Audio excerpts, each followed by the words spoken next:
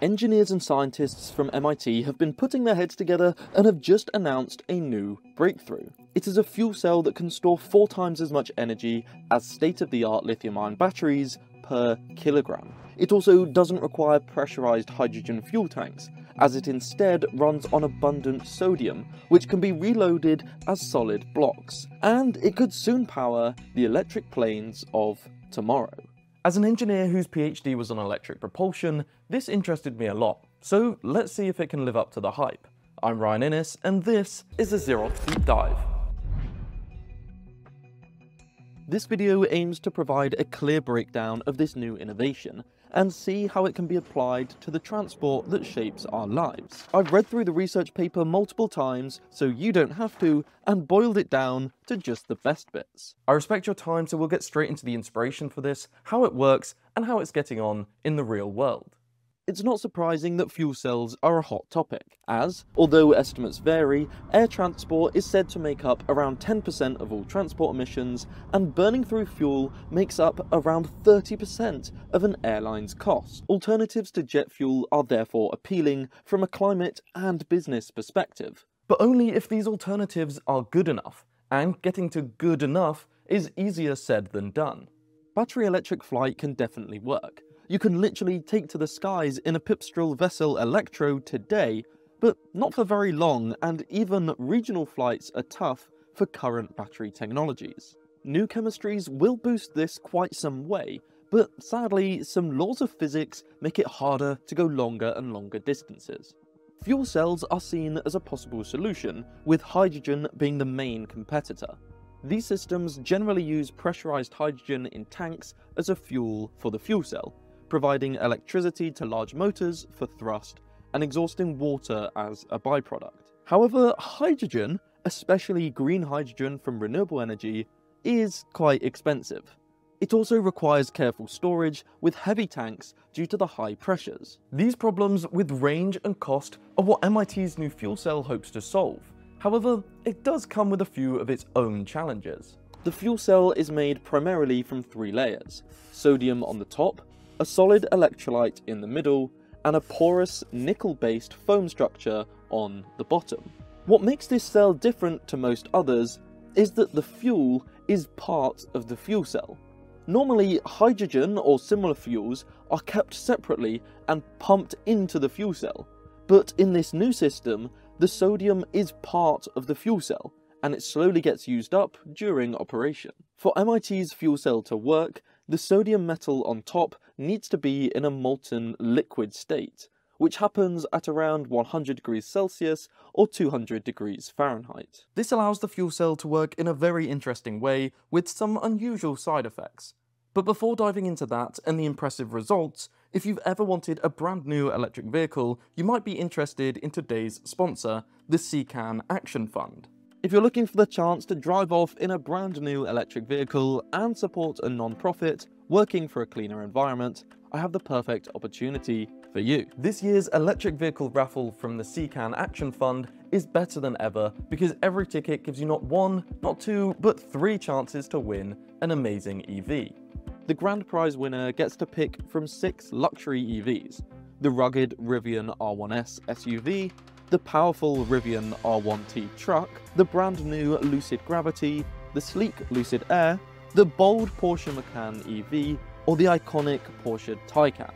The second place winner will choose between the Hyundai Ioniq 5 or the Volkswagen ID Buzz. And this year, there's a third prize, the reliable Chevy Equinox EV. Only 10,000 tickets will be sold at $200 each, which goes to support the CCAN Action Fund's mission of fighting for cleaner air and a healthier environment. Even better, the group covers state and federal taxes. And tariffs? No problem, they cover that too. Head over to www.evraffle.org to grab your ticket. That's evraffle.org, or check out the description below for 3 shots to win the EV of your dreams. Okay, now back to the fuel cell, which has the molten sodium metal on the top layer. The middle solid electrolyte is specifically a beta alumina solid electrolyte, which was first developed by researchers at the Ford Motor Company in search for a storage device for electric vehicles whilst developing the sodium-sulfur battery. The sodium electrolyte allows sodium ions from the molten sodium to pass through it, which leaves the electron to go off and power the electric motors. As the sodium ions flow through the electrolyte, the molten sodium gets used up, depleting the fuel reserves over time. Once the sodium ions are on the other side of the electrolyte, they go into the porous metal foam. Humid air is then pumped through the gaps in this foam and reacts with the sodium ions and the returning electrons, turning into water and sodium hydroxide, which are the exhaust products. Now, I'm no chemist, but sodium hydroxide as an exhaust chemical doesn't sound too good. According to the MIT Press article, sodium hydroxide is a material used in drain cleaner. Which probably isn't something I would mention if I was suggesting we shoot it out of the back of a plane into the ocean. But they do explain this. Apparently, as the sodium hydroxide leaves the plane, it combines with carbon dioxide in the air to form a solid material called sodium carbonate, which in turn forms sodium bicarbonate, otherwise known as baking soda. This reaction captures carbon from the air, and the final baking soda product helps deacidify the ocean. Now, I must admit, I am still a little bit skeptical of this, as it sounds like a phrase that might have come out of the back of a marketing department, but I could be proven wrong. I'm concerned the localized distribution of these exhaust chemicals may do more harm than good, and if the chemicals don't fully react, we could have drain cleaner in the ocean. But I'm not an expert on this. I did see concerns online about chlorine production too, but it appears that this actually happens during the process to make sodium, and the chlorine can actually be taken or sold for use elsewhere. So that's how it works. Cheap and abundant sodium metal is melted and used as a fuel inside the fuel cell to generate electricity. This diagram shows how the team used a H cell to combine the three core layers we saw earlier.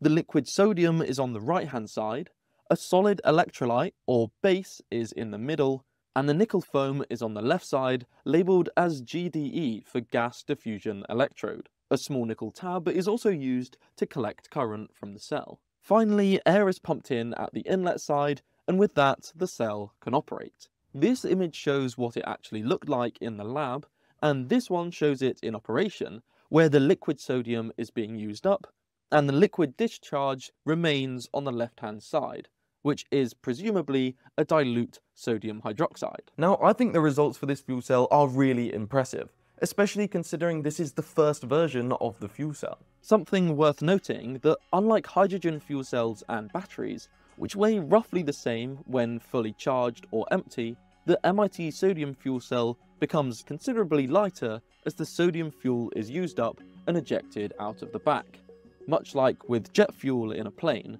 where the plane is at its heaviest during takeoff and lightest during landing. It is possible to keep the liquid discharge with the fuel cell, however, this does reduce overall energy density as you're retaining that weight. What's interesting with this new MIT cell is that the energy and power density changes depending on how much sodium fuel you load into the fuel cell.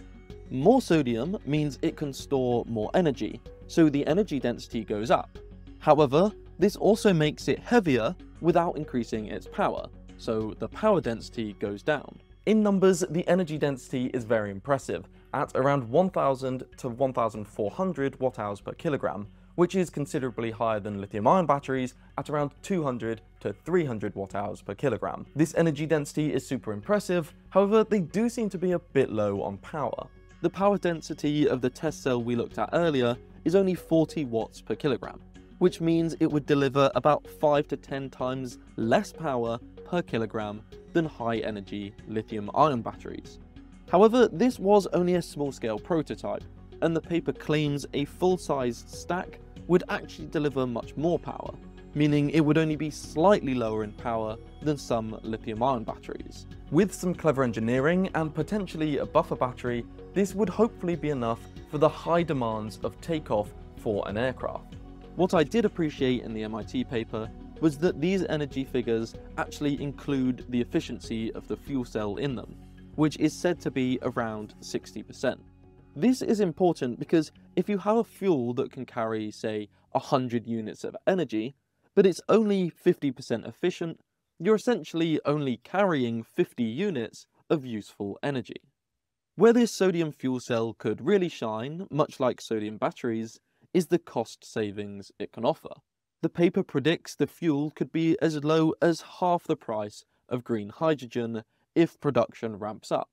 However, they also say that if you sell the byproducts of the process, for example the chlorine that is produced when making the sodium, you could end up with even more savings. It seems to me that the MIT team and their partners have cracked a lot of the underlying science for this breakthrough to make the fuel cell work. I think the next steps are to nail down the engineering of getting it into the real world.